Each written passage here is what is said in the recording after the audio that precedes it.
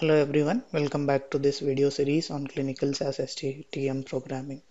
In this video series, we are taking a look at some of the SDTM programming general concepts which are required across different SDTM domains. In this video, we will discuss about the lesson which is talking about creating tests as rows from variables, which is wide to long transformation. So we'll take a look at the background for this lesson first, and then we'll move into the programming aspects. Then background. So in most of the databases that are used to capture clinical trial data, we get one variable for each question on the CRF form. Say for example, here on the screenshot CRF form, this is related to echocardiogram. So we have four questions: assessment performed, if yes, the date when it is performed, left ventricular ejection fraction, estimated right ventricular ejection fraction. So we have four questions on this CRF form, which means we get one variable for each of this question in the raw dataset that get extracted from the database used for capturing the clinical trial data. And most of the CRF forms are designed to collect the information for different tests as separate variables. So here there are information is collected for LVEF and RVEF. These are two different tests, and these are collected as two different variables. So in most of the cases, the data from such pre-specified tests are to be organized into a findings domain in the SDTM structure. And this findings domain has a record structure of one record per test per time point. So if this form is assessed for a subject, we will get the information for two tests. One is LVEF and RVEF. These are two different tests. So as per the SDTM structure, we need to organize one row per LVEF and one row per RVEF, which means the information is collected in two different variables but has to be presented as two different rows in our SDTM dataset. So this transformation is frequently required for majority of the findings related domains. So we will see how to restructure the data collected in variables into rows in this lesson. Let us take a look at the input data that will be used for this lesson. So it is echocardiogram data. So we have data for one subject which is collected across four different visits: screening, day 1, day 3, and an unscheduled visit. So we have the assessment performed question as echo YN and the date of collection as echo DAT, and the LVEF result in a variable named LVEF and the RVEF result in a variable named RVEF. So we are trying to create SDTM findings domain using this data. So let us take a look at the specification for this. So this is an abbreviated specification because we are only specifically talking about the transformation of rows into variables, and this does not talk about all the other dependent SDTM variables that are required along with these variables. So as we are being given the specification for CV TESTCD, CV ORRES, CV ORRESU, and CV STAT. So let us take a look at the derivation algorithm provided for CV TESTCD first. So it says create one record for each test collected, because we have two tests, LVEF and RVEF is being collected, and also an upfront question which is called as whether the assessment for LVEF or RVEF is performed or not. So we are supposed to create a maximum of two records when it is done, and when the assessment itself is not performed, we'll get only one test. So it says populate as LVEF when creating the record using LVEF, and populate as RVEF underscore E when creating the record using RVEF, and populate as CV all when creating the record where echo YN is no. So let's go back to the CRF form. So when the assessment itself is not performed, we are being asked to create a row with the CV TESTCD value of CV all. And when it is performed, we do not need to create CV all, we only need to create LVEF and RVEF. Now let us come back to the specification for other variables. So it says populate using LVEF when creating the record for LVEF TESTCD, and RVEF when creating the record for TESTCD is equal to RVEF underscore E. And for original result unit, so we are asked to populate it as percentage when CV ORRES is not null. And then CVStat, which is completion status, we are being asked to set to not done when echo YN is no, and set to not done when echo LVEF is missing when creating LVEF test, and similarly not done when echo RVEF is missing when RVEF underscore E test is being created.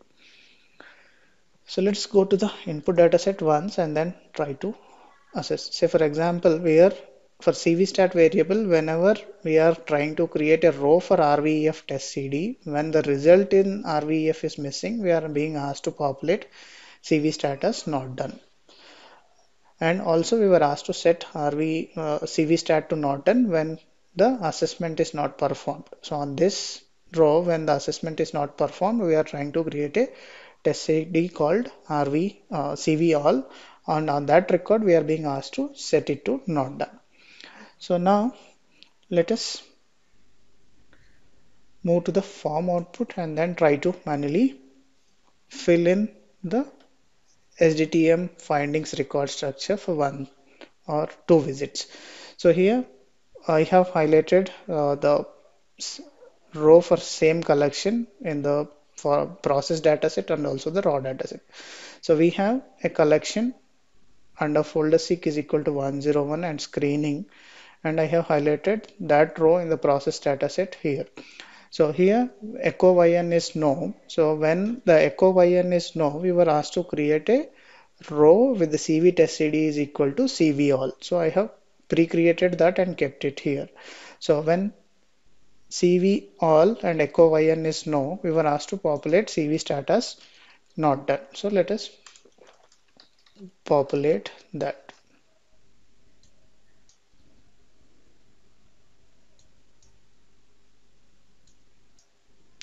So now what is happening here for day one is, so we have the upfront question whether the assessment for LVEF and RVEF is done or not. So when this is yes, so we are expecting results for LVEF and RVEF or at least one of them. So when one of them is present, so we don't need to create CV all. We need to create a row for LVEF and a row for RVEF. So when this is done, so as the assessment is done, so this gets translated into two different rows in SDTM, one for LVEF and one for RVEF.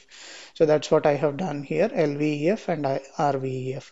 So when we are creating the row for LVEF, we were asked to use the value present in LVEF variable and populate the CVORRES variable. So the value in LVEF when creating the row for LVEF is 67. So we have to populate it with the value of 67. And similarly, when we are trying to create the row for RVEF underscore E, we were asked to use the value from RVEF variable, which is nothing but this 60. As we are duplicating this row twice, once for LVEF and once for RVEF, we are getting the same value here twice.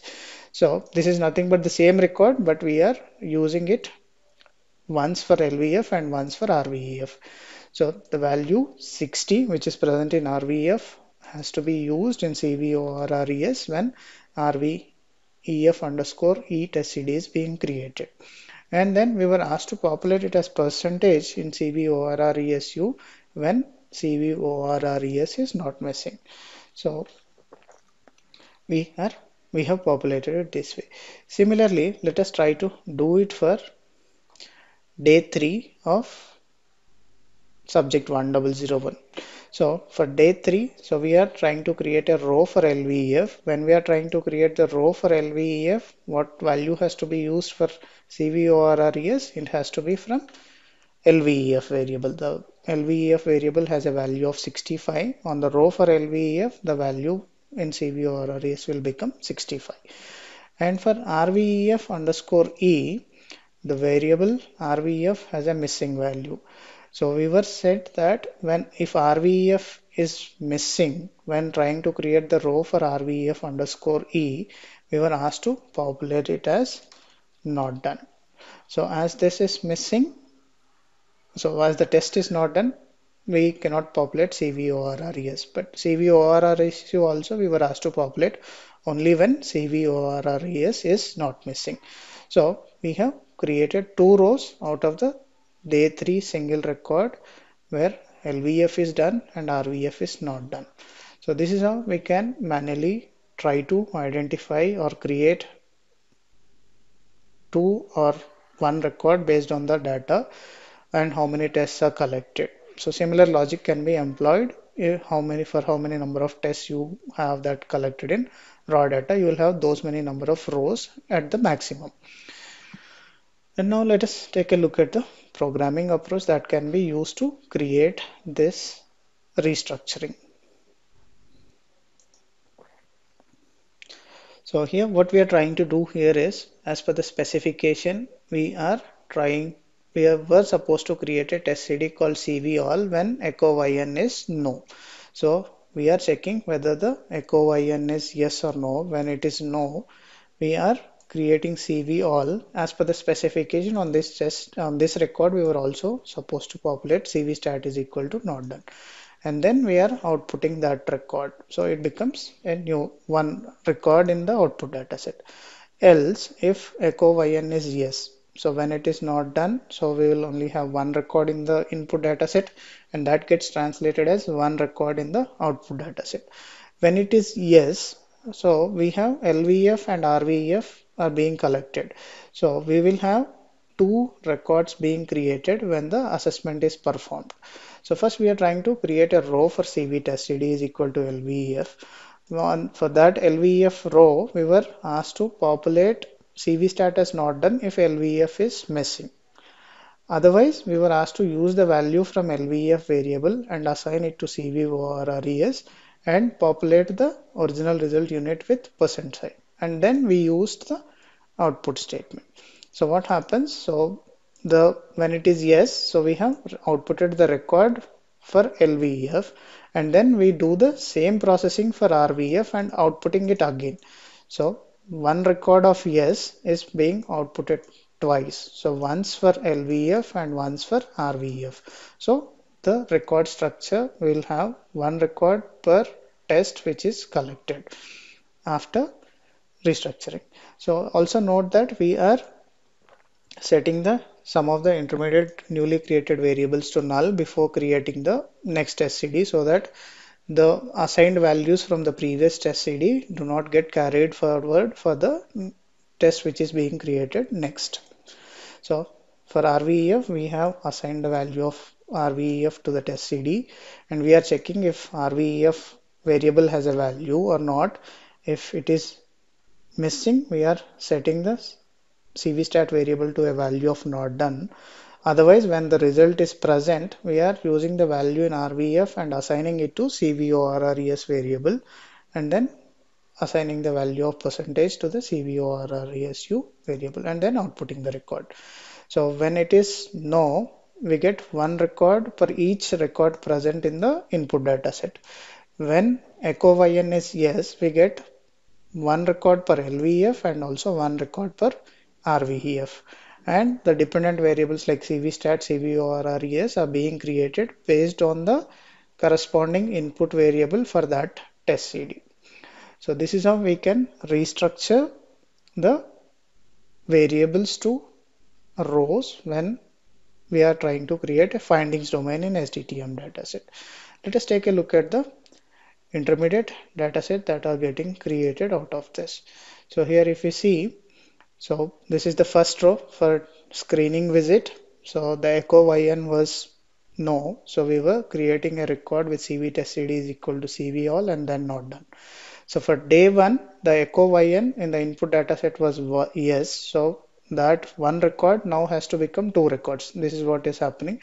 So one record is being created for LVEF and the second record is being created for RVEF. And on the record for LVF, we are using the value from LVF variable and populating it in the CV over RES. And on the record for RVEF underscore E, we use the value from RVEF and then populated CV over RES. Similarly, we have done it for other visits as well. Thank you for watching and keep learning.